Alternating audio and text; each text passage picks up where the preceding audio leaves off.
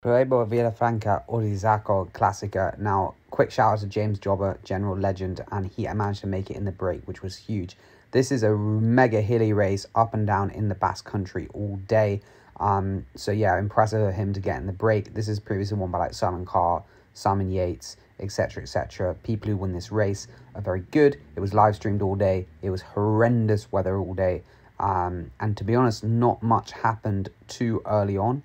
But we'll quickly get into the last couple kilometers where it's a fight between UAE and Lazcano. So 144k, you can see again, not much is happening. The bunch is cruising, just chasing.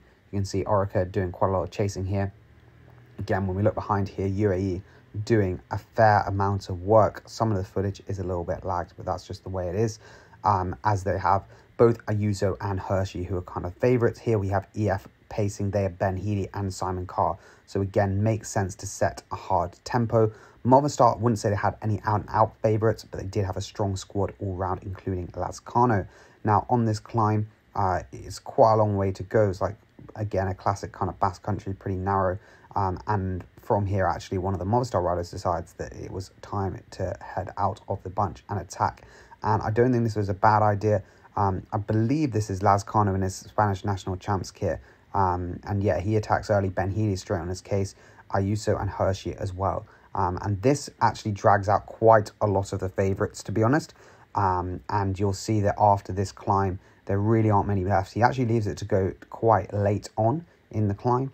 And everyone's kind of looking around. Lazcano, if you don't know him, second in Dwars door Flandern this year, won the Spanish national champs. He is mega strong.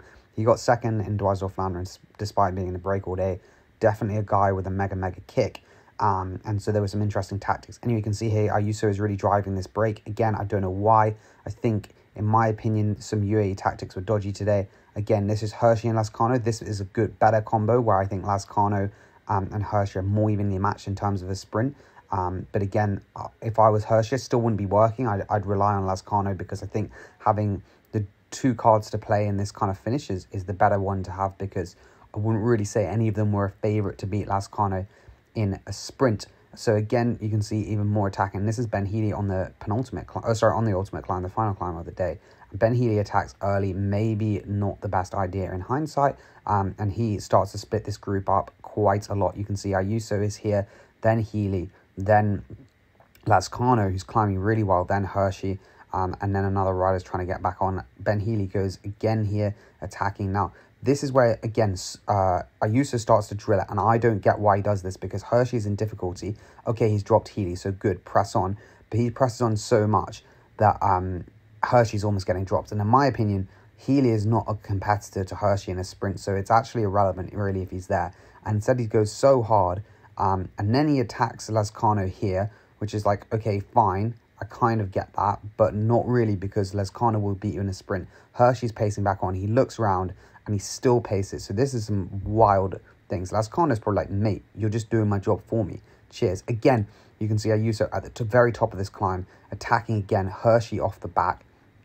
Really not the best tactics that I've ever seen from UAE. And I think strength in numbers in a finish like this would be way better.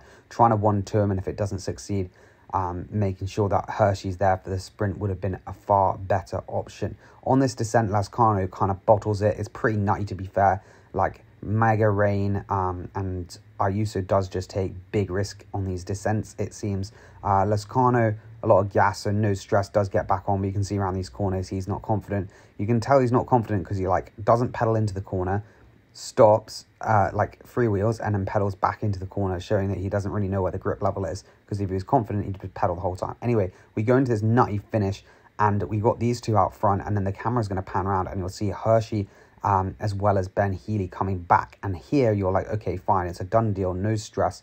It's going to be a 4-up sprint. I still would back Lazcano 100% of the time, but it is a mega technical run-in, and it is slippy roads, as we are about to find out.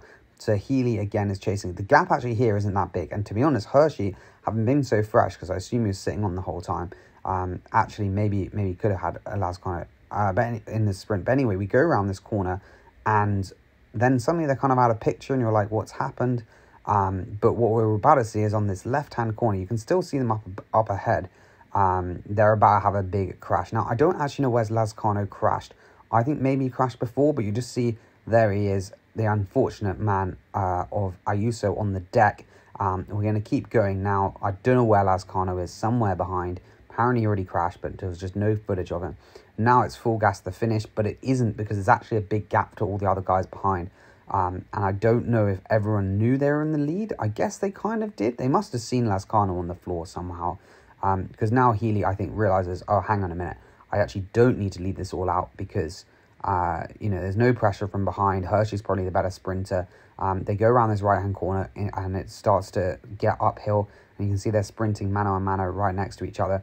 And we're going to see, if you look at the top right-hand corner of this camera shot, it's not the best. You're going to see Mark Hershey absolutely dominating and wins the sprint easily against Ben Healy.